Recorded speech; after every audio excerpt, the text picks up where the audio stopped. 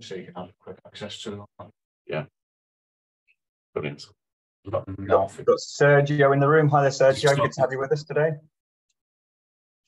What was that again, mate? Just saying, we've got Sergio with us at the minute, a little bit early, but that's all good. So hi, and we've got Aldo as well that's just joined us. So hi, guys. Hey, guys. Hi, everyone. We'll do a proper good morning, won't we?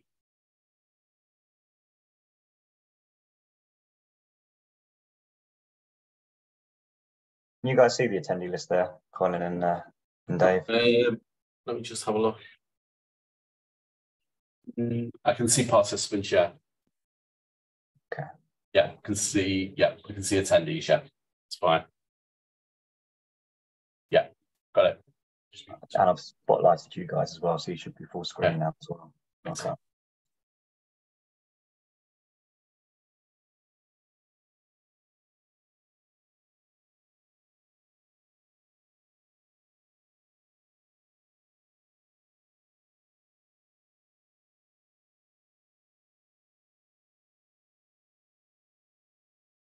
We'll just give it to the top of the hour, and then we can get going. You ready for us to go? Yeah, absolutely. Go for it. Hi there, John. John's just joined us, but yeah, go ahead, guys. And just to say to everyone that we have got the Q&A open, so feel free to fire any questions across that you have for the guys, and we'll do our best to triage those and get those answered for you. But over to you guys.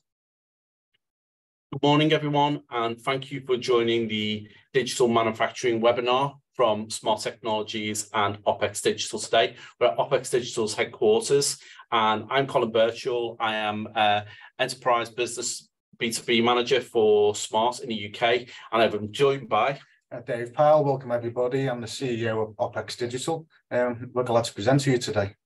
So why did we think about doing this webinar? Well, here at Smart, we've always been a world leader in supplying interactive displays into businesses globally, but we've started to see a trend where there is more and more manufacturing getting in touch with us about how they can use the interactive displays, not just in the meeting room, but also on shop floors and in comm centers in factories.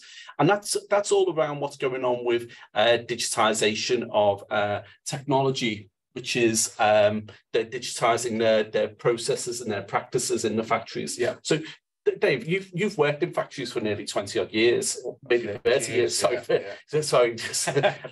Well, tell us why are manufacturing specifically digitizing their processes, their integration processes? Well, traditionally, a lot of the software activities happened in the back office, for material management and stuff like that.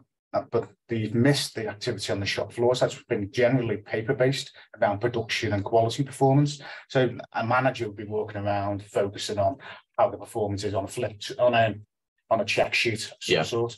However, recently they've done plenty of studies about the transformation of digital exercises on shop floors, and they see that a 42% improvement in productivity comes from digitalization. Yeah, and I saw recently in a Forbes article, only 24% of companies are starting this journey at the moment, aren't yeah, so it's very early in the stage. So we're at the forefront of this activity to try and get and basically penetrate those industry sectors. And obviously we've worked together. I think the thing that's important for us is we've seen this increase, but it's got to have a use case in the factory, hasn't it? So Smart's partnering with Opex Digital has been a great partnership because our technology and your technology has worked really well to sort of bring that sort of process along with people, because it's the touch screen and all that great thing, and obviously the power of the pen, as you call it.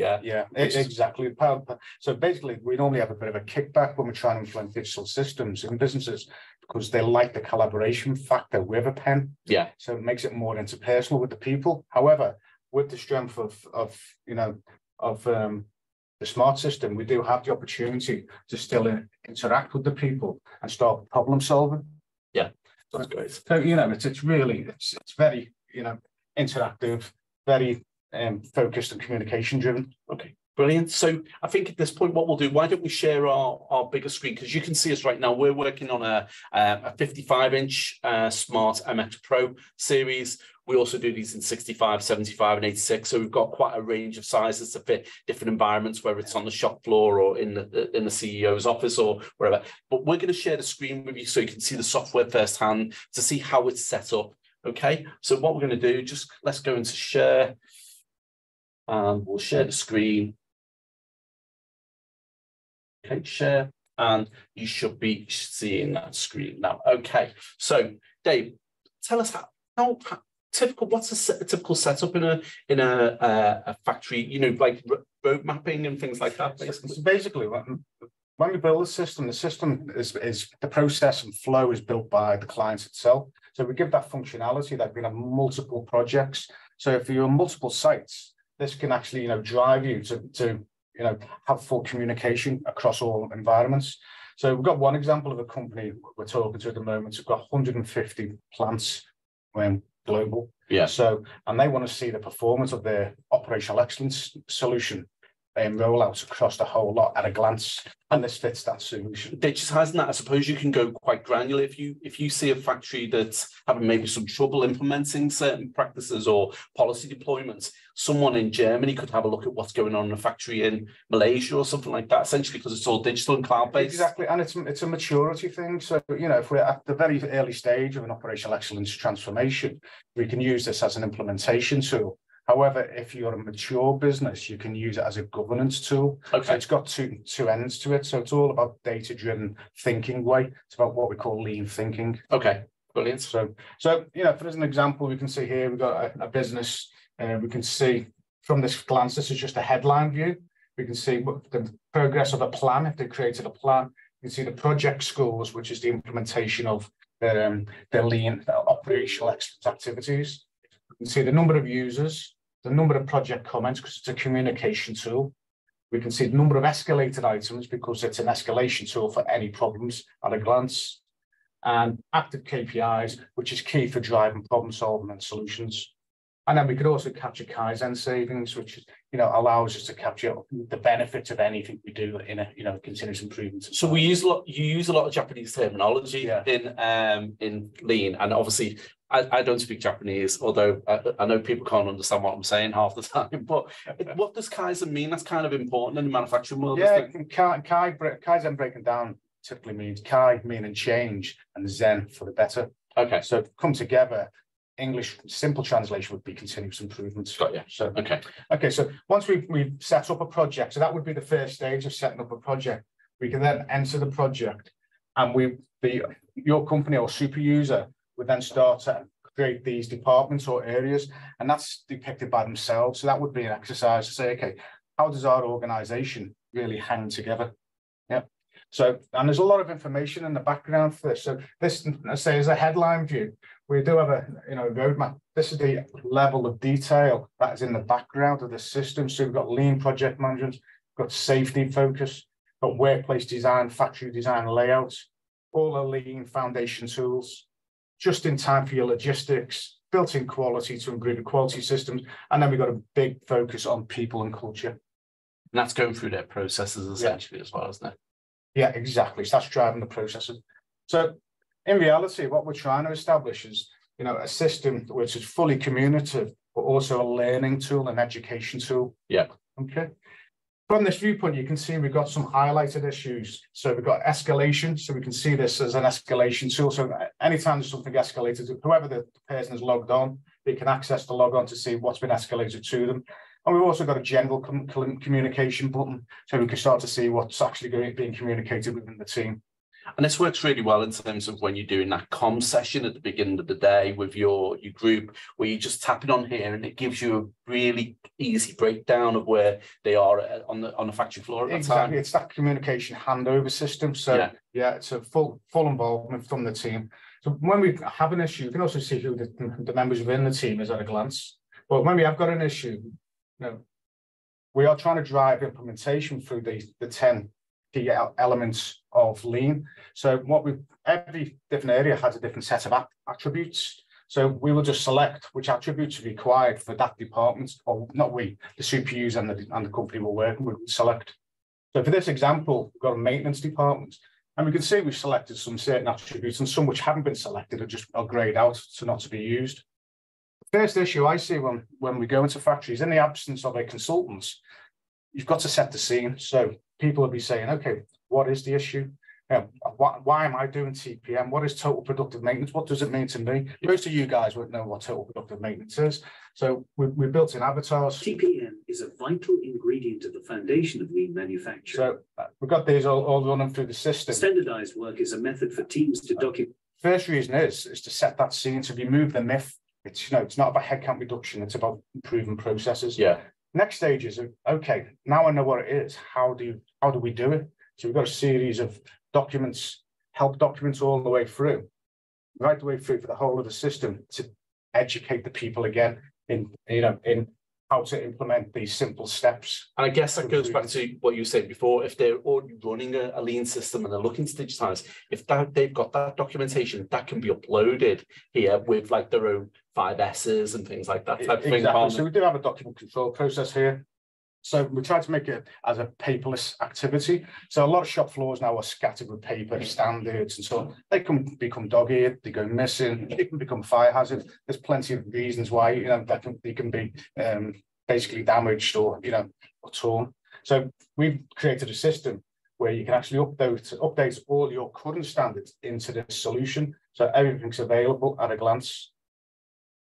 So you mentioned before, you touched on how do we educate? Obviously, you've got the avatars there that do that, the AI and the help documents. But you also talk about things like built-in academies and how you can use some of the smart interactive tools to educate as well. So exactly. So initially, we have an academy to take people on the journey, so people can access. With our system, we give a free yellow belt and green belt certification in lean management and lean practical solutions. So.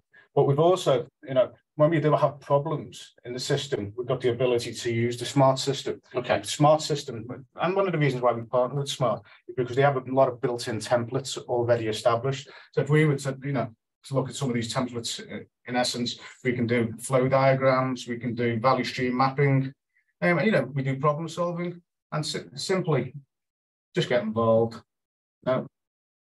There's problems, we can just integrate, problem solve with the team, and then save that into our escalation tickets. And the funny thing is, Dave, I saw you just doing that on the whiteboard there, right? And I've been into so many factories where I walk in and the comms room, and the first thing I see is that big, what do you call it? SQCDP, shop floor management. No, the image you just had. Oh, the Ishikawa fishbone diagram. Yeah, so we call it fishbone, but a lot of manufacturers will say, here's our Ishikawa, and I go, so that is a really great, that's a really great tool. Yeah, we can show it integrated into the system as well. So we're still in the maintenance department. We can flow down past all our KPIs, and we'll touch on those in a moment. So we can see we've got escalation tickets against this department. So if we clicked on one of the issues, we're going to type in the detail and allocate it to a person.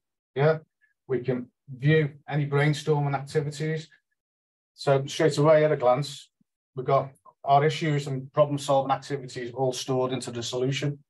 So it becomes one all-inclusive solution. So it doesn't become something that where you're having to go to separate things all the time. You can actually access that. And it means that people who may not necessarily got access to a smart board with the smart board software, they can actually view the problem-solving activity you've done. Maybe at a management level, what's been going on the shop floor. Exactly. But one of the drivers for this also is that, trying to implement change and solutions, and these are enablers to improve your KPIs. So the way we do that is by asking what we call reasoned questions. So we've got a level of questions that we've got to ask all the way through, and it's very in-depth. There's over 500 questions in the solution, try and drive you towards having that operational excellence environment. As I said before, to have an implementation or a governance solution. And it's simple enough, they just score themselves accordingly, and that changes that scores on the system. But if we have a concern, we can create an action, which allows us to raise a ticket. We could just write in a general communication. And when we talk about writing, it is fairly straightforward, because obviously we have got we could use a keyboard if that's your comfort zone. We do have the Smart Ink text recognition tool. So needs attention. I wrote it needs attention here. So again, it's that power of the pen. It's what people are familiar with. Yeah. It should recognize my handwriting. Press the tick, drop it into the dialog box, and then it's obviously updated the platform really easily. So, and then that's saved into the comments. Yeah. However, we also get the option to create a kaizen, and all that's doing is indicating a different type of ticket to drive a kaizen event, which is a continuous improvements event. So get a team together, start problem solving the solution, and share it across the organization. One other key attribute is that it's time stamped. So if people, are meant to be using this on a daily basis, as a supervisor and management, you can check and see. You're going to see those entries, yeah. If they've got some interface with the system on a regular basis. Yeah. So driving this is about KPIs. Creating KPIs, pretty simple. So we can see we've got a variety of KPIs here. They can be either updated manually within the board, or we can have an open API key, which means information is flowing in from the equipment that you've got in place. So to create a KPI, very simple, create KPI. We can either customize one, or we can use some of the standard ones already in, type in your details, press create, and you get the function already. Yeah. We then got options to set target lines, add any, guidelines or anything. Policy deployments and so on. So, yeah. So, Dave, can I just ask you, because there's going to be people out there who are looking at this and going, oh, yeah, that's a graph and I've seen that in Excel. But how is this happening right now in manufacturing? When you go around manufacturing side, how is it? It's not appearing digitally, is it? No. It's it could be either printed off Excel spreadsheets. It could actually handwritten documents. A lot of them are coloured in with felt pens. Yeah. It becomes quite messy and quite tedious. And just a lot of times you go to a meeting and they haven't got a pen available. Yeah. I mean, just being able to touch and see where we're up to with a comment or whatever, that makes that so much easier, so much more intuitive, that you would find that people are used to using the sort of technology as tablets and phones at the moment. Yeah, well, we've got a lot of different functions down the side here, but if we can go to our display mode, this is what we should be viewing on the shop floor. This can be live at any time, so we could go to maintenance departments, for example. Straight away, we've got the SQCDP, which means safety, quality, cost, delivery, and people, which is a standard format across most industries now. That's the first thing you see, isn't it, when you walk on a shop floor? This is where we're at. Oh, another Japanese gemba or whatever, but it's where you're at, isn't it? So exactly. So, and to update this as a daily meeting, it's still going to be updated manually. So we just press pause, and it gives us the option to, to decide whether we're on or off target. And that's a judgment based on how you're measuring safety. Some companies, for example, might measure near misses. Some might measure accident-free days. Yeah, but you calibrate that to whatever however they practice the SQCDP metrics, isn't it? Exactly. And that's we can do a blended approach to this. So not only do we offer the software, we can also offer the support, either Zoom or physical consultancy support. So we've talked about how it supports problem solving, because we looked at the whiteboard and how that escalates, which is great, which is what we get asked about a lot. Does this have a reporting function on the back of it, Dave? Would it allow us to do reporting as well? So we go back to our areas. So we have a reporting function here. So we can start to do handover reports or shift reports or monthly reports. We just select which areas you're looking at to do a report on. And again, these are the areas that you created at the beginning, which is a very simple method. Just add area. Type in your comments for your handover, be it safety, quality, cost, delivery, all the details against each one. Decide what you're going to add, any graphs or KPIs, any action list or any images. Yeah. It just generates reports. And as you can see, so this would be a report that we'd see at management level, maybe. Exactly. The management level, handover. You can start to see then, okay, these are all open actions, see detail, you can see the status of the areas with the implementation. So again, and it can be printed, but however, it's more of a system aware. We don't want to print, but if they want to keep it for, future reference, they can print in that function. Okay.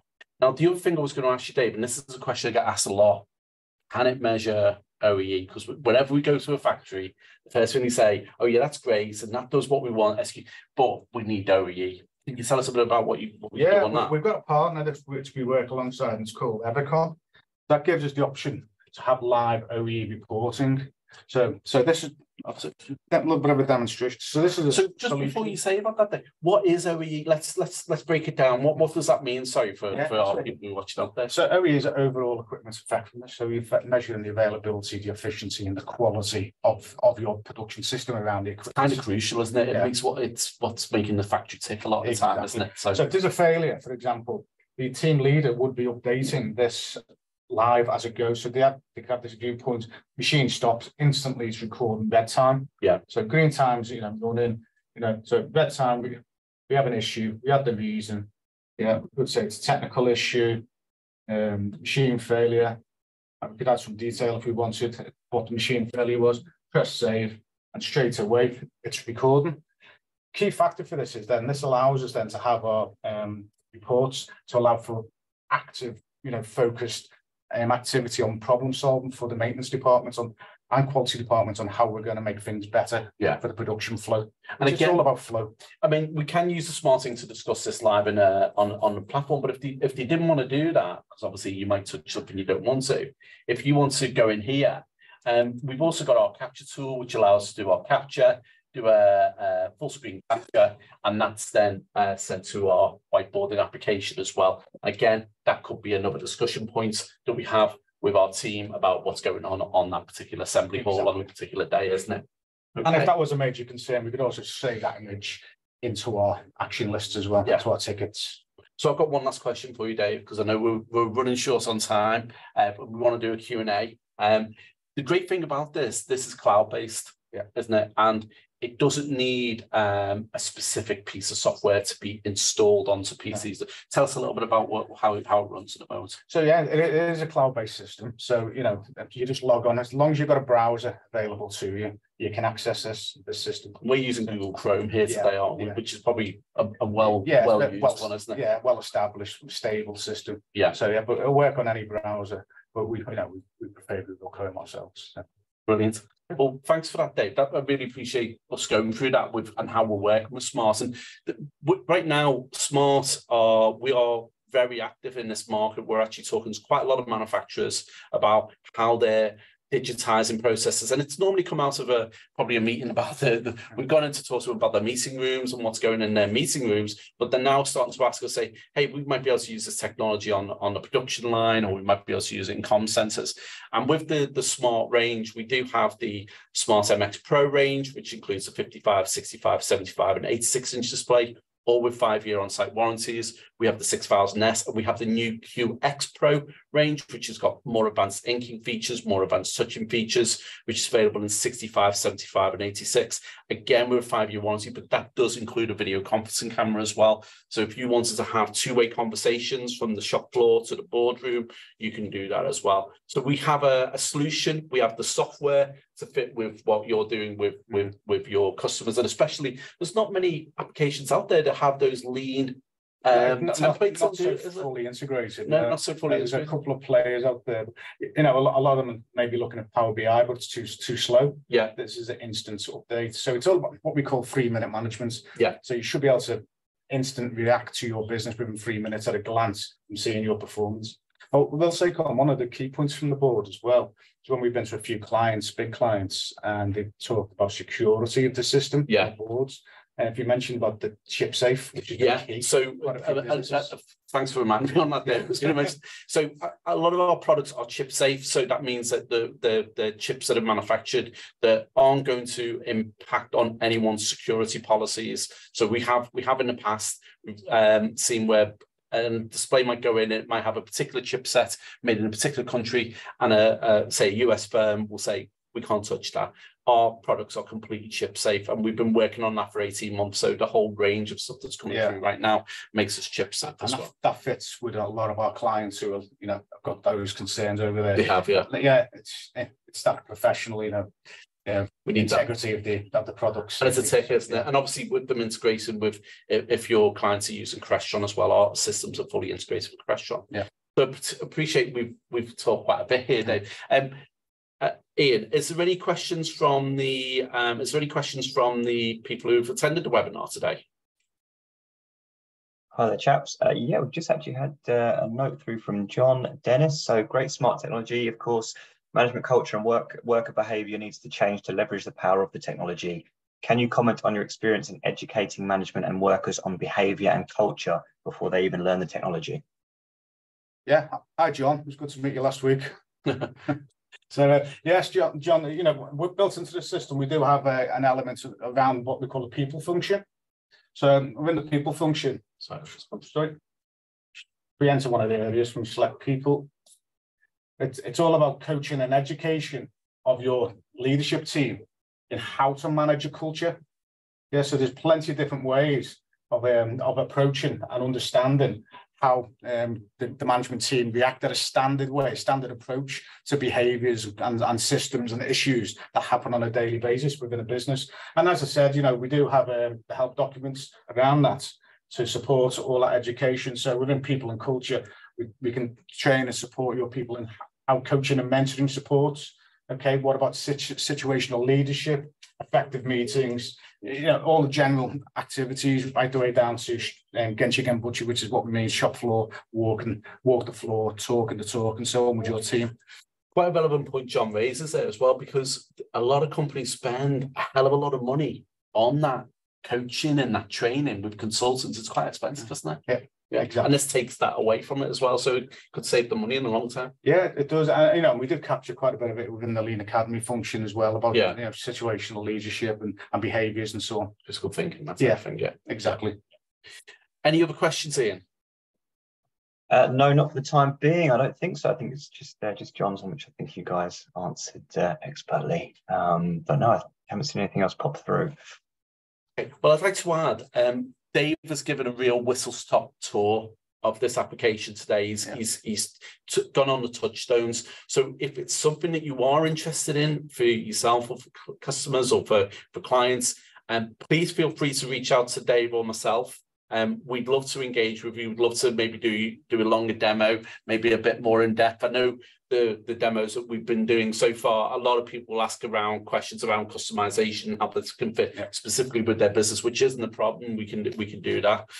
So yeah, please reach out to us. We'd be happy to talk to you. But on behalf of myself and Dave at Opex Digital and me at Smart Technologies, I'd like to thank you for joining us on this webinar today, and we look forward to speaking to you again in the future. Thank you. And just to reiterate what Colin said, we probably touched on maybe about 50–60% of the system today, so you know, it would be beneficial to you all to give me a call or, you know, drop me an email or a line, and we can spend a lot more time on the whole system. Thank you. Okay, thanks a lot.